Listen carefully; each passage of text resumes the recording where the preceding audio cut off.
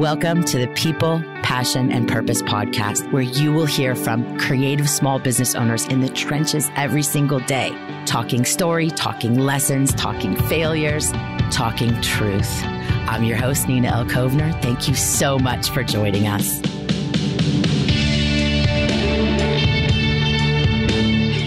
Welcome back to the podcast, everyone. Today we have the awesome Kristen Peckich, salon owner, stylist, bridal specialist, leader, and owner of La Pomponnaie Salon. Welcome, Kristen.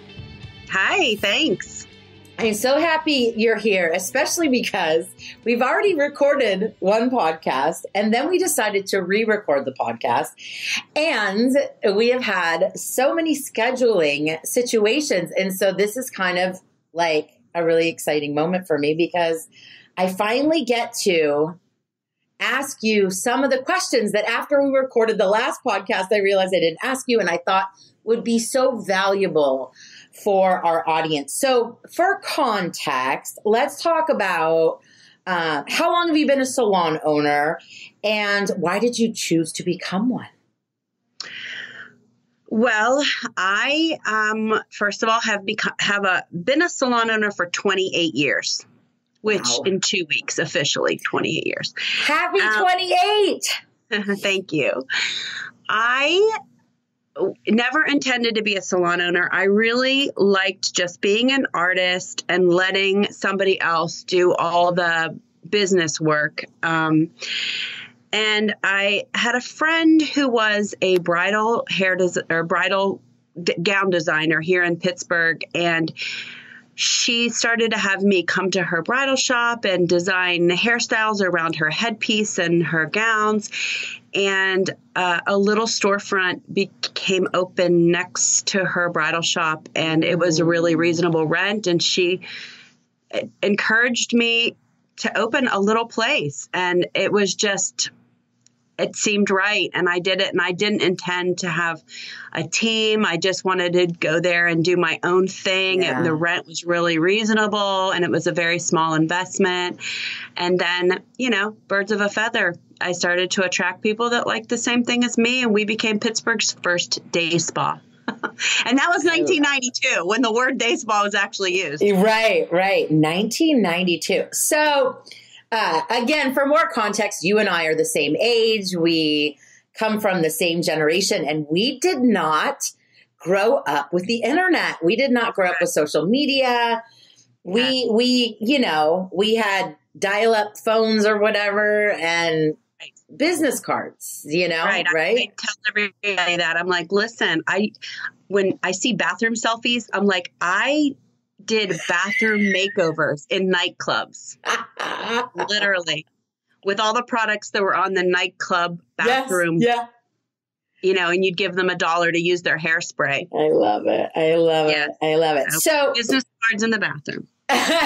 Exactly. Right. So it was a very different time, but it was also a very similar time in that the business is word of mouth, regardless, right? Correct. Yes, correct. And that's how you just said it. You literally just said, I opened a little space. There was an opportunity. And then people start talking, right? And stylists came to you, clients came to you.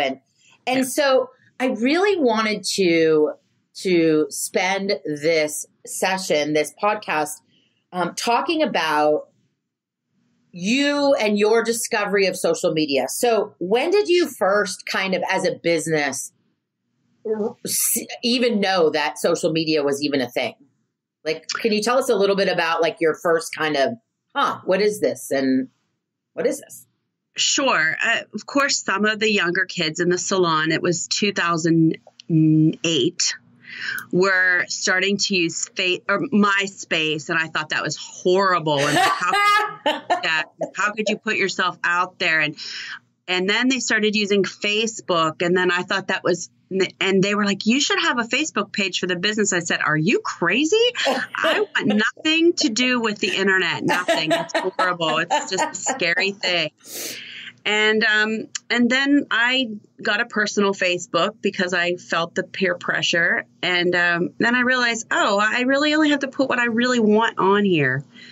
And it's not so scary. And then I opened a business Facebook. And then when Instagram came around, I jumped on about 2012.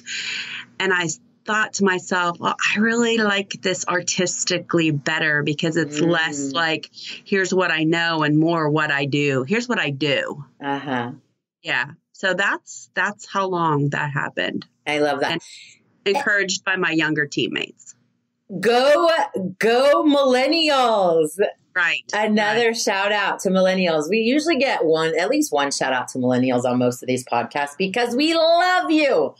Okay. So when did you begin to see actual business impacts from the online space? I would say I actually know exactly. So I was, we were just posting photos of our work and I really wasn't thinking in terms of like, I just thought, well, our clients will see it and get ideas from what we're doing or whatever. And I went to New York to take a 3-day class with Vivian McKinder. And we were at her place and I posted the work I was doing in her workshop. And I had a photographer contact me and say, are you available to come do a photo shoot for me in Pittsburgh? Wow. And that's when I knew. I said, this is powerful. This is get you a job. This can get you a job. And it actually got you a job. And it did. And do you know, now I am partners with that photographer and we have a studio together. Oh my gosh. Yes. What an incredible story. And so now I'm, I work with this photographer once or twice a week. And I have beautiful content for my social media. And I still operate Facebook because I'm talking to a completely different generation on Facebook. Mm-hmm. But I get to feed my soul with doing, that kind of work along with being behind the chair. And I also have an outlet for my younger staff who thinks, what else can they do besides work behind the chair? We have a photography studio where we do creative stuff and kind of a mix of everything. Mm-hmm, mm-hmm. But it would have never happened without social media, ever. I would have never. Mm-hmm. I love that. Okay, so let's fast forward to what I got super, super excited about last month, and that was how you tapped into Facebook and Instagram around your holiday promotions and gift card sales and weekly contests and all that stuff. So let's take a few steps back and when did you begin planning or thinking about when do you normally begin planning your holiday stuff? When do I normally? Okay, I think I already know the answer to this question. Yeah, let's talk about it. Years ago, not even years ago, I'm going to say 6 months ago, I would, I can't say that because I have amazing managers. You do. You have a business of 28 years. So yeah. We would, I would say we'd start planning, in October, we'd start planning for holiday. Great. And, we'd have our gift certificate sales. And of course, I'd post them on social media and Facebook and Instagram, blah, blah, blah. But, and I'm not saying this just because you're doing, this podcast. I really learned so much about using my Instagram to drive business into the salon. I really learned so much. And so one of the things, everybody's crying because they're not getting engagement on Instagram. And I'm like, wait a minute, I really don't need to talk to the planet. I just need to talk to Pittsburgh. Mm-hmm. And so I changed my way I was using social media to just, hey, talk to the people of Pittsburgh. Who wants to, answer this question and register for a free manicure? Well, nobody cares if they live in Italy if they're going to get a free manicure. So of course they're not going to answer the question, but that's how I started to build my engagement for my stories. And then I noticed a chance to talk about my gift certificates when my engagement was up. And Ooh. I mean, that's just, I would say. And the other thing was your encouraging me to allow online booking, because what that then did was it made me dive into my software, where I found all these ways to communicate with my clients that I did not really tap into before. And the emails started. Literally, we have 16,000 customers in our base. I've never sent one email until I joined A School and tried this. I'm not kidding. I'm not even kidding you. Don't make me tear up when we're talking about gift certificates. But thank you. Of course, I'm thrilled that you're here. That's not, as you said, that's not why we're sharing this information. This is not a promotion of any kind. No. But I'm so fucking proud of you. And I got so excited when, it's one thing to open a business like yesterday and have like this explosive growth. It's different when you've been in business for 28 years. And you tap into something that's available to you and you see such a significant shift. That's the storyline here. And that's the thing that got me so excited and, of course, proud, but excited and wanting to share, especially for those out there that are still not seeing the value and still unsure about, well, I just don't email's dead, or, who buys gift certificates anymore, or my engagement's in the toilet. I don't know who I'm talking to. All those things that you just said. So your gifts, you had record gift certificate sales. Record. Like 150% more. No, 200% more.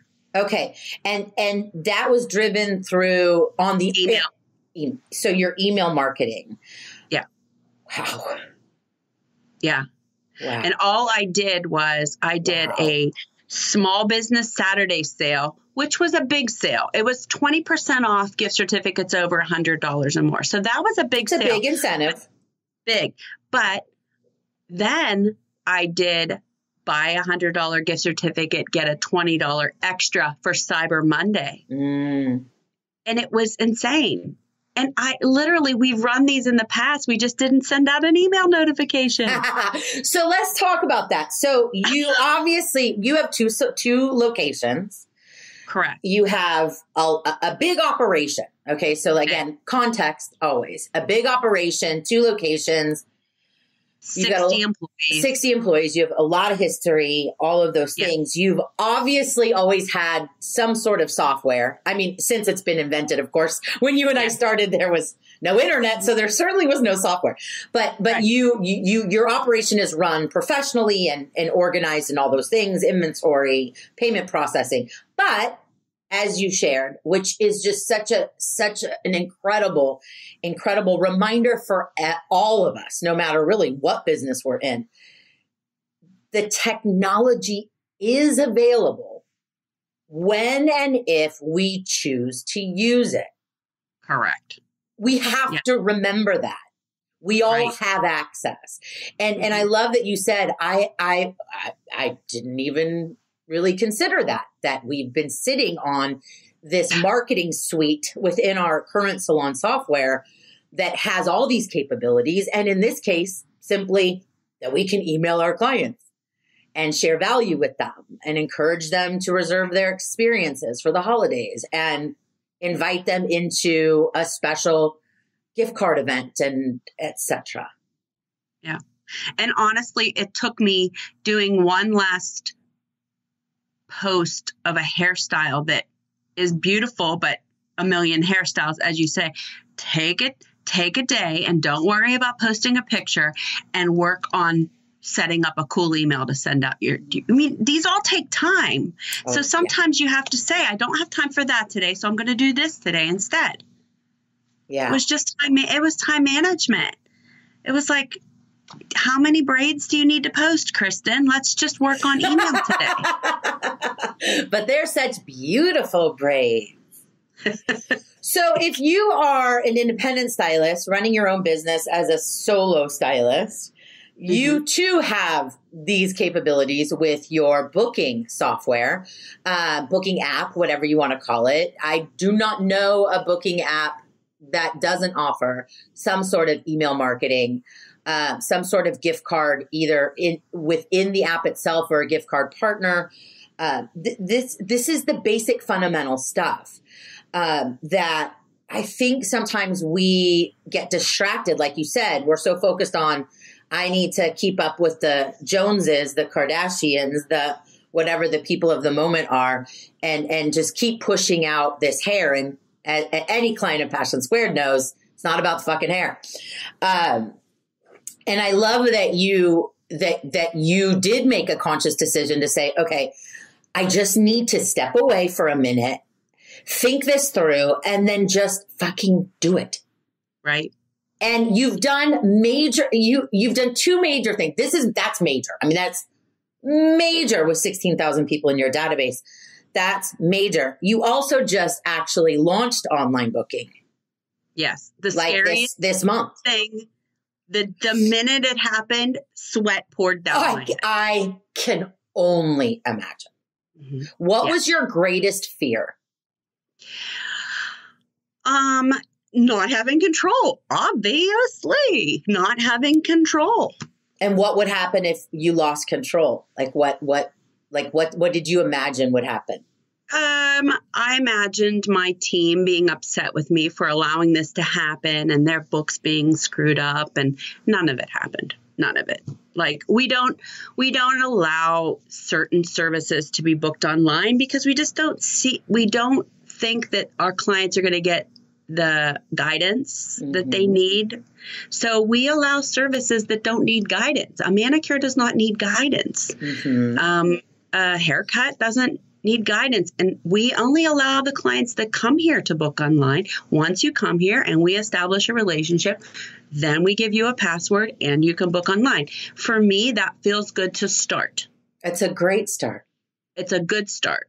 And the first day it went live and my phone started blowing up with clients making appointments at 5 a.m., I thought, God damn, Nina's right. You mean the phone blowing up with notifications that people are booking? People weren't calling you. Yeah, I just want to make sure that's clear. Because phone blowing up is what we're trying to avoid. My phone was blowing up at 5 a.m. with people booking appointments, like notifications. Yes. So what's been the feedback so far from, because this literally is 16 days. I mean, you launched on the 2nd or last week? You launched. Yes. So it's been a week. It's been a week. Again, why I wanted to re-record this podcast with you. So much has happened since we recorded the first time. Right. Okay, so in this past week, what's the feedback been so far? So in one email, the feedback was like, I could sum up the feedback in one email. A guy sent me an email saying, thank you so much for making this so easy for us. Yep. There you go. There you go. Someone booked a haircut in our barbershop and he sent an email thanking for the availability. Yeah. Thank you for making it easy for me to do business with you. Right. That's a workshop right there. Because there's so many things that we can do. Again, stuff that's available to us online, we're talking, that make it easier to do business. Right. And I have a group on Facebook for just my team. Mm-hmm. And when I see the benefits and the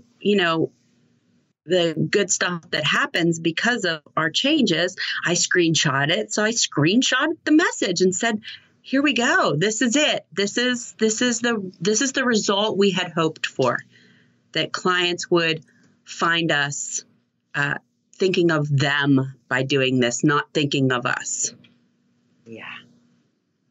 I fucking like that.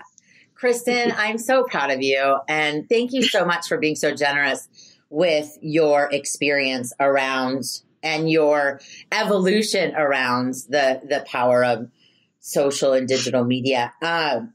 it's just unreal and simple, and you've done it.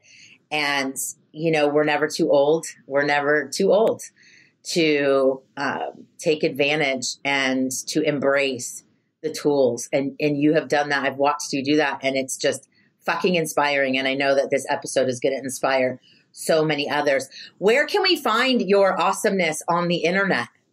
Speaking of the internet. So the salon is www.lapomponnee.com. It's a mouthful, right? It is. And the barbershop is MEC barberspa.com. I love it. And Instagram? What are you all on Instagram? I'm at La Pomponnee. Great. And the barbershop is at MEC Modern Barbering. I love it. Kristen, thank you so much. Thanks, Nina. We are so grateful for you. Badass. And enjoy the learning journey. Thank you. And thank you everyone so much for listening. Thank you so much for listening to today's podcast. To learn more about Passion Squared, you can visit us at passionsquared.net. You can find us on the gram and on Facebook at Passion Squared, and be sure to subscribe and share with your friends. We're so grateful. Thank you so much for joining us. Have an awesome day, guys. Love you.